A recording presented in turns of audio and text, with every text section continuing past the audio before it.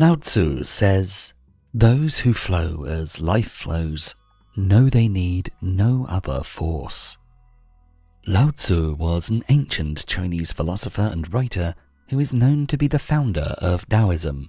He is also credited as the writer of Taoism's most sacred text, the trnte. Taoism is a philosophy which teaches a life of ease, living in harmony with the Tao. The word Tao translates into path, method, principle, or way, and Taoist belief is based on the idea that the Tao is an organizing principle of the universe, a natural order that one can come to know by living in harmony with nature. Taoism suggests that life is like the course of a river, and most of us are clinging to the bank, afraid to let go, and risk being carried along by the current of the river.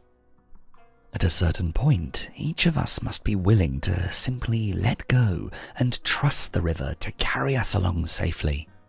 At this point, we learn to go with the flow. Once we've become accustomed to being in the flow of the river, we can begin to look ahead and guide our course onward. Thus, flow is about leading your life's course with minimal resistance. It is about allowing the course of your life to unfold whilst making conscious decisions about what's ahead of you, and in this video we will talk about 6 ways to be in flow with your life from the wisdom of Lao Tzu. Number 1. Let go of your ego. In the words of Lao Tzu, the ego is entranced by names and ideas. However, names and concepts only block your perception of this great oneness. Taoism teaches us that everything is connected and we are part of a greater whole, that we are much more than our job or our physical appearance, and only when we let go of this false identity given by the ego will we be able to live a fulfilling life. By linking our identity to what we do professionally or the job title we hold, we put ourselves in boxes, and these boxes end up being our prison as we endlessly strive to live up to these identities. If you focus too much upon labels, career titles, and money, when you lose those things, you lose yourself. We need to understand that our name, our possessions, our profession, what constitutes our ego, doesn't define who we are. The Tao says that which can be named is not the Tao. As soon as you place a label on someone, you reduce your estimation of that person to the expectations that label implies, even if that person is you. Taoism, however, doesn't discourage us from having goals and pursuing them, and instead asks us to not get too attached to the ideas or identities we create, because when we're attached to something, we hold on to it, and holding on to anything beyond its due time means we cannot let go of it, and so we move in opposition to the flow of our life. Many people, for example, go all their lives proudly attached to the job position they hold. They might have had one of the highest earning and most respected positions in their firm for decades, but their whole world comes crumbling down the day they get fired. This happens because we can't let go of our narrow self-identity.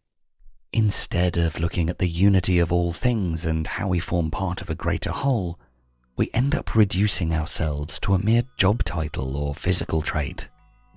We came into the world without any preconceptions. We had no concept of race, religion, or social class when we were born. It is only when we grow older that we cling to these things, even believing they define us. We segment ourselves into groups and shun people who don't fit into the same bracket as us. The Tao Te Ching says forget the rules and flow freely in whichever way life takes you. We need to realize that we are already connected to everything in our lives that we think is missing, such as love, happiness, and inner peace. We just have to align ourselves properly to find it. Lao Tzu teaches us that we are like an onion, and we must unpeel the different layers of skin to become free. He says, When I let go of what I am, I become what I might be. Once we become free, especially of the ego and false identities, we find all of the things we'd been longing for flowing into our lives in abundance. Number 2. Dare not to be first. Lao Tzu tells us that all streams flow to the sea because it is lower than they are. Humility gives it its power. Humility is one of the 3 jewels of Taoism, along with compassion and simplicity. In Taoism, humility is translated as the phrase, "dare not be first." Taoism teaches us that we are all just a small part of the great oneness. We can imagine ourselves as a collection of rivers that are all tributaries to a single stream of water. Despite the apparent separation between the different rivers, they're all connected to the same source. This source is the Tao. If we apply this analogy to our lives, we'll find that much like the individual rivers contributing to that same body of water, we too are all a part of a greater whole, and we're governed by the universal energy common to all of us. In the hyper-competitive rat race we all call modern life, we very much neglect this wisdom. We all desperately wish to be the first one to do something or to go somewhere, but often that is too great a risk or requires more time and energy than is reasonable, as we are going against the flow of life. Also, competing and challenging others in order to be first can upset or offend them, and people often react badly to being challenged this way, sometimes even violently. Our efforts and struggles towards our goals creates an internal sense of value that often bears little resemblance to how valuable that goal is in reality. As a result, we become too hung up on labels and titles, social status, wealth, etc., so that when we achieve our goals, it naturally boosts our egos to a stage where we end up looking down on people who aren't on par with us. The truth is, no matter how much one competes and thrives, none of us are really self-made. Ask yourself, how much of your life have you earned? First, our lives depend on our parents. They feed us, protect us, and nurture us as infants. Did you earn it? No. Then, in your childhood, you had teachers who helped you learn to read and write, parents who clothed and fed you, a community that provided food, clothing, and entertainment. As an adolescent, you relied on your parents to feed you, do your laundry, made it possible for you to go to school, and so on. So now, as an adult, how much of your life has been earned? According to Lao Tzu, nothing. Hence, your life is a gift from everyone but you. You are where you are because of the benevolence and compassion of others.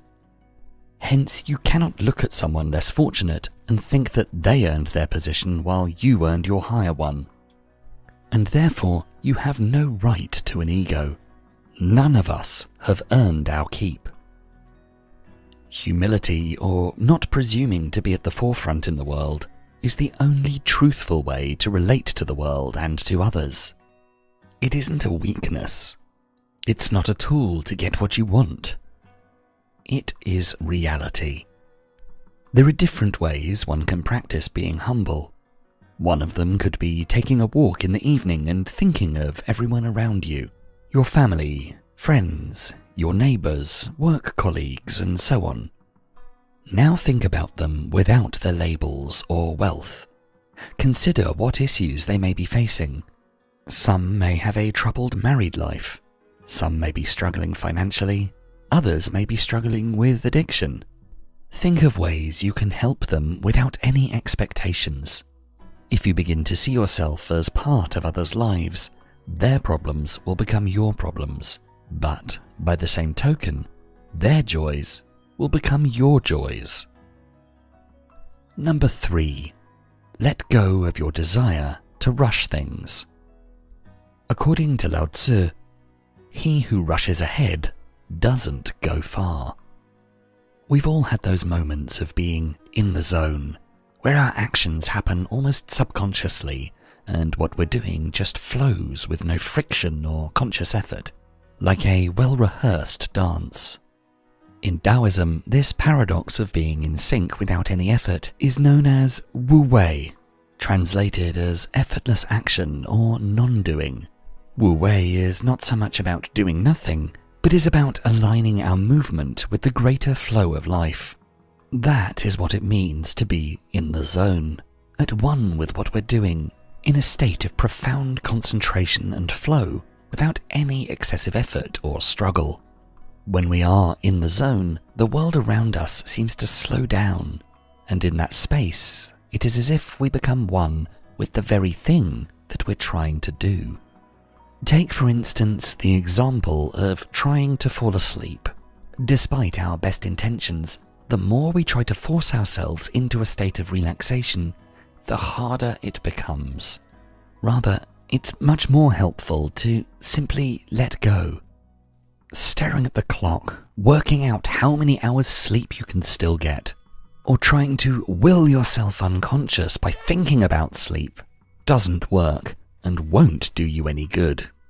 Simply observing our thoughts as they come and go enables us to surrender and relax as we slowly drift off in a daze. If we tune in and follow our bodies, things get done effectively, efficiently, and without extra effort. If we go against them, it takes extra time and energy to get things done, and in some cases, nothing will get done, no matter how hard we try.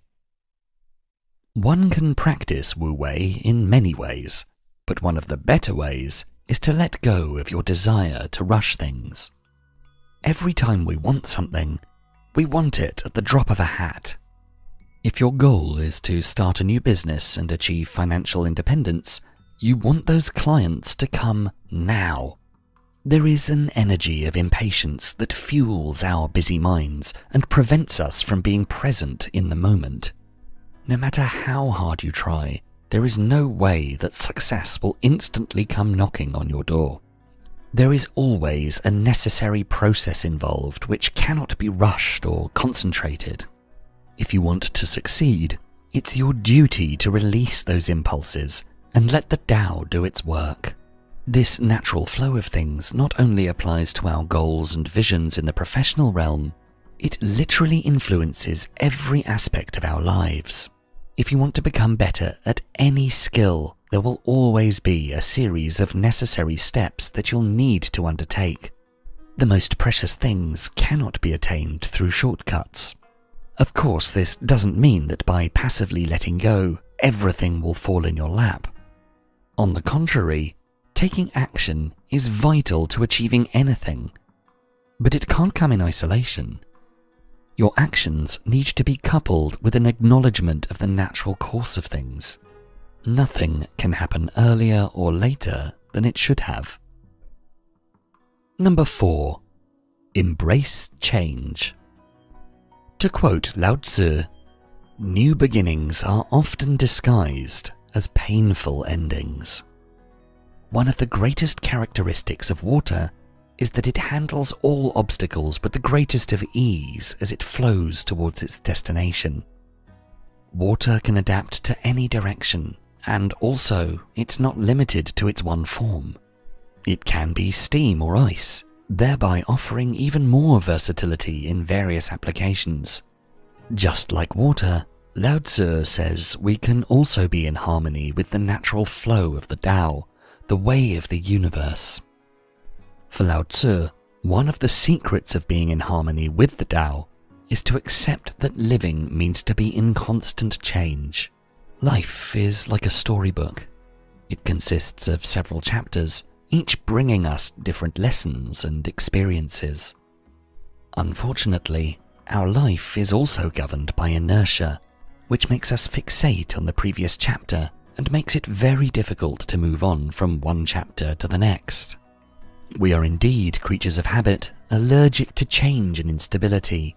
We tend to face change with dread and aversion. instead of looking at it as something positive.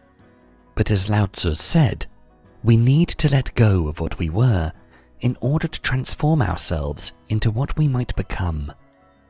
If you've lived in the same country for your entire life, for instance, and suddenly get a job offer that can boost your professional success, but that also means emigrating, it's entirely natural for there to be a part of you that's reluctant to take the opportunity. You're going to want to remain in the warm comfort of your own country, spending time with the same friends and acquaintances, going to the same restaurants and coffee shops, and having the same experiences. Or, for example, if you break up with your partner, you could experience a great sadness, a period of grief which is very difficult to recover from. You may find it difficult to look for another partner, or even get out of the house and meet with your friends. This behavioral tendency tends to block our vision of things in the long term. It's a sort of emotional myopia that impedes us from seeing how great things can be if we're just willing to turn the page to the next chapter. It is only by breaking out of the chains of our current circumstances that we can unleash the potential for growth. Number 5. Be content with little. Lao Tzu teaches us to be content with what you have. Rejoice in the way things are. When you realize there is nothing lacking, the whole world belongs to you. Among the many things Lao Tzu was interested in, one of the most important to him was the feeling of inner peace and harmony. This, he claims, is impossible to attain when we're concentrated on the things that we don't have. The myriad material objects and earthly possessions that we think we lack. Considering the age we live in, one where the world of social media and celebrity gossip are particularly prominent, Lao Tzu's sayings on this matter ring truer than ever. In today's day and age, people live stuck to their phone, scrolling through their sensationalized social media feeds. We've all stumbled across a friend's photo who just happened to come back from a relaxing vacation in Hawaii, or at a massive party having the time of their life. Meanwhile, we're lying idly on our bed, wishing we could have similar experiences. What we fail to realize, however, is that even if we attained all those things we're certain we desire, we would still end up unhappy. It is our intrinsic nature that makes us constantly and perpetually desire the things we don't have. You might think that by getting $1 million, you'd instantly attain a state of pure happiness. But you would be wrong. The instant you fulfill your desire, a multiplicity of other desires will begin to pop up in your unsatisfied mind. Once you have $1 million, you'll want 10. Once you have 10 million, you'll want 50 million, and so on. This pattern of craving can continue endlessly, depriving us of the feeling of satisfaction we so deserve. This is why we must let go of our desire for things we don't have, and be content with the things we do. Lao Tzu advises us to lessen selfishness and restrain desires. Instead of spending so much of your time and energy wishing you could have your friend's expensive car, release your need and desire for those things and focus on what you currently have. Focus on the things that you, more likely than not, are taking for granted and underestimating. Think about the fact that as you watch this video, you have access to pretty much anything you want on the internet, that you're likely well fed, that you enjoy shelter, that you have relatively good health, and many other things. It is a natural disposition of ours to turn a blind eye to the things that we already have and focus solely on the things we wish we could have. You get the life partner of your dreams, for example, but once you're in a relationship with them, you begin to take them for granted. This disposition is endemic. It's virtually synonymous with the human condition, yet it's something that, with the right principles, we can overcome.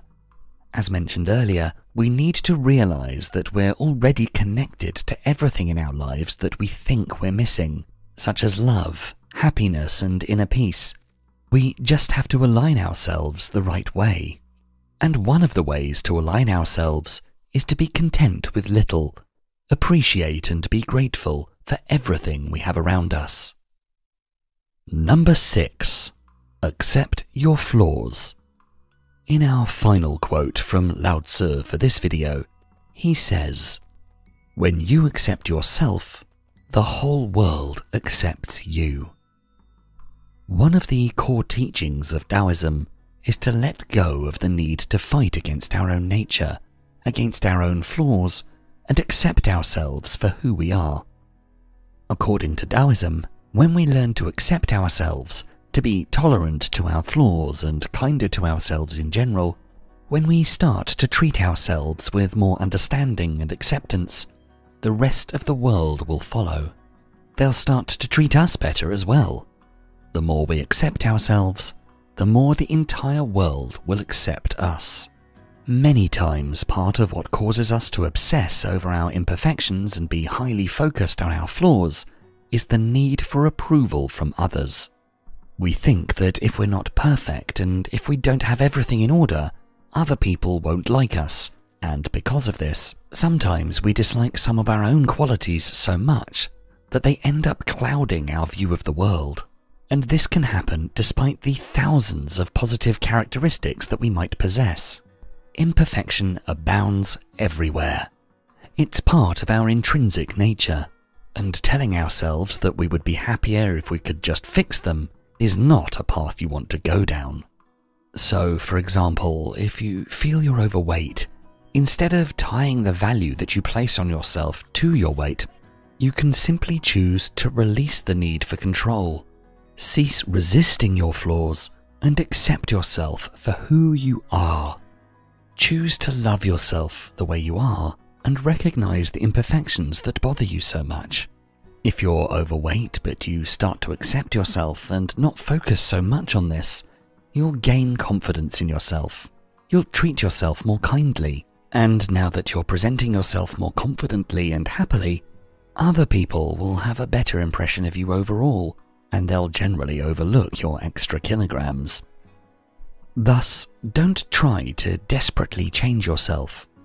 Of course, you can join a fitness center and be mindful about what you eat, but you shouldn't worry about the result, and it shouldn't be because of what others think of you or for wanting to look good. It should be because of the other benefits of exercising, which makes you feel good. Our brain is made to solve problems, and if your physical appearance or a behavioral trait is seen as a problem and you decide to solve it, you will put a lot of pressure on yourself and will create a lot of negative energy around you, which will be felt by other people. And that is a recipe for disaster, for it only amplifies your negative qualities even more and makes you suppress your positive ones even more. Whenever you try to resist the fact that you're not as slim as you want to be or not as rich as your neighbor, your inner turmoil will be let loose. It is therefore imperative upon us to take it all in, and thus to enjoy the smooth flow of your life. Make no distinctions between negative and positive, and accept yourself completely.